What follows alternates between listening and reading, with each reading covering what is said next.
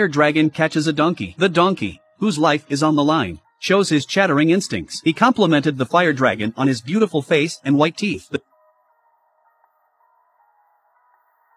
The dragon couldn't stand the charming words. He was immediately dazzled by the compliment. And then he took the donkey to the ground. At that moment Shrek grabbed the tail of the dragon. But the next moment the dragon swung its tail.